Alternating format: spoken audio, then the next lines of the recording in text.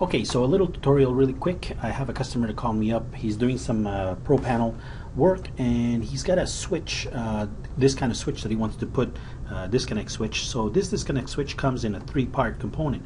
You get the button, and then you have also the switch itself that goes to the back plate, and you also have this rod. And the problem seems to be the rod for some users due to the fact that the components here, I can put it on a door, I can put this on a back plate, but the rod itself, since it comes in a delivered length, and sometimes you can chop it off depending on the need, because the panel is maybe not so wide. This is something that is a variable length that you can select, and that seems to be the problem, because in Pro Panel at the moment we don't have the option of creating 3D elements, so this could be a problem for some users. So I'll give you a little trick. So what I'm going to do is I'm going to go here to my backplate, and my backplate, I'm going to drop in that switch. So in the switch of my backplate, so I'm going to grab here my backplate, right click, I'm going to go to show just the mounting panel, go to the front of it, and I want to drop here that switch that I have. So it's my Q1 switch. So I'm going to grab the base of it, I'm going to select it here, drop it into my Pro Panel backplate, and I'll place it about here. That looks good. And here what I've done, the little trick I've used is I actually grabbed that component, and this component, which is the part that goes into the backplate, on where the rod would go, the rod would connect about in this area right here. What I did is basically I assigned a mounting surface. So I have here a mounting surface that I've assigned to the top part of this, so when I drop in my rod, it's going to snap onto this section right here. And basically all it is just to drop in a mounting surface on this particular. So here I clicked and I grab, it's going to select any type of mounting surface that you want to select, that you want to make, and in this case here I just want the top of the circle to be a mounting surface. So that's all I did. So if I go back here to my backplate, go to graphic, so this section is done, this particular component is placed, and what I want to do is I'm going to place the front part of it. So I'm going to place the button itself. So I'm going to, basically what I'm going to do is I'm going to show the front door and have also the back plate shown. And why do I want to do this is because when I place the button itself, I want to make sure that I'm going to be placing it right on top of that, in the middle section of that component. So basically they're going to line up. So I'm going to grab my button here and drag it out, and basically here I'm just going to switch with the letter A, my snap point, and I'm going to go right over it and just click on that, and that's how now I know that I placed it in the middle, and now I have the component lined up with the button, and all I'm missing now is the rod. Now the trick that I used to do the rod is here I just picked the side view, and in the side view I need to create this rod that goes from this point about here to the bottom part of this section right here. So to do that, basically all I did is just a measuring. So I measured those 2 points. And how do I do that is here I'm going to select this element right here. I'm just going to give it a slight rotation angle so I can grab the 2 points.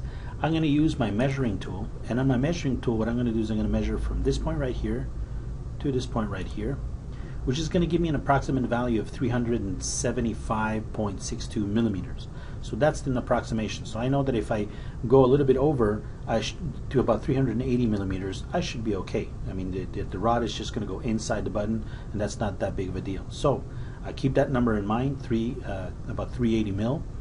And what I'm going to use is I'm going to use this tool called HeexCAD. Now the HeexCAD tool, you can download this off the website. It's free, and it's a pretty nice 3D modeling editor. Absolutely free, and it's kind of nice for these kind of scenarios. What I want to do is I want to drop in a cube, and the cube is going to come in. It's going to have a width and a height of 10 millimeters. So 10 millimeters is about okay. I can make it bigger, make it smaller, just by changing the values here. But what I'm interested in is that the depth, so the Z, because that's going to be my rod itself. So here I'm going to give it a 380 mil length. I'm going to accept here. And what that's going to do now is that you're going to have here a 380 millimeter rod created really quickly.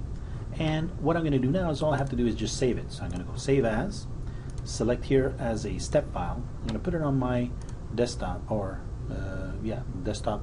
And here I made a few tests, but I'm going to call this 380 millimeter rod.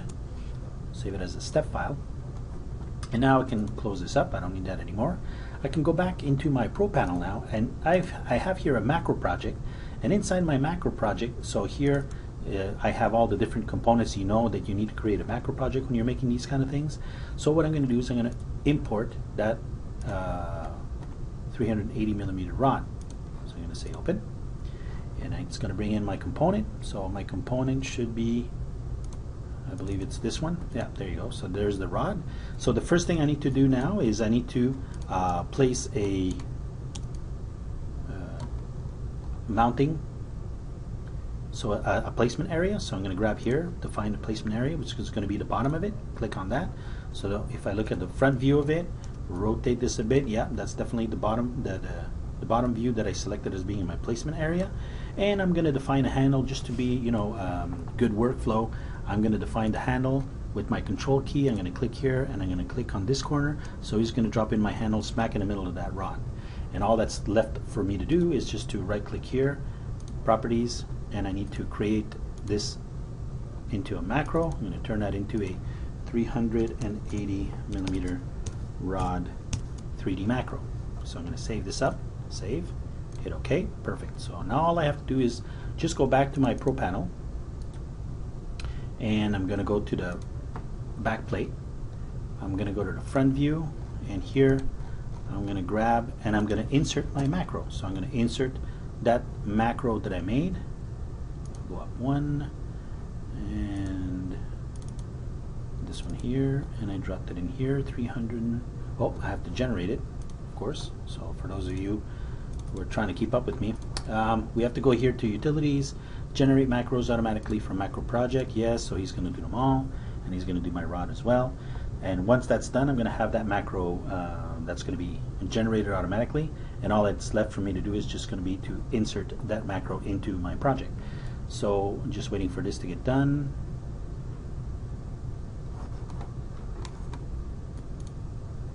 Okay, so now that it's done, I'm just going to go back into my back plate, show enclosure, right click, show mounting, front view, zoom in, hit my letter M, grab my rod, it's going to be right here, 3D macros, I have a whole bunch of them. There we go, click on that, and I'm just going to insert it. It's grab my handles on the middle, and I'm just going to place it over top of the middle of the circle, and it's giving me my placement area. So I'm going to drop it in, number it, sure, it's going to number the device itself.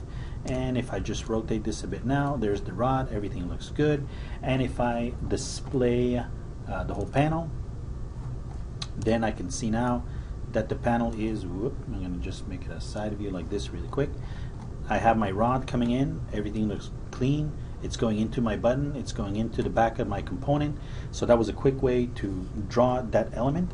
Another thing too that you can do is you can actually go to this, no, not in the HeekSCAD, but you can also go down to the website of Siemens website. You can also download the part itself, so if you know the part number itself, you can download it. I downloaded it, and I got this component here. So here's the component in its entirety. So you have here the bottom part of it. You have different sections of it. So you can actually start bringing that in, and you have the rod that comes with it. But the rod, what I found, comes in this whole, you know, with the whole section and the bottom clip and everything like that. But this is a set length, set diameter. So if you have HeekSCAD, you can bring this into Heeks, cut off the rod, keep the other bottom parts, and you know, do the rod the way I showed you, just by, you know, measuring it, and it's going to give you the length that you need. All right, so I hope you enjoy it, and if you have anything, just let me know, comment.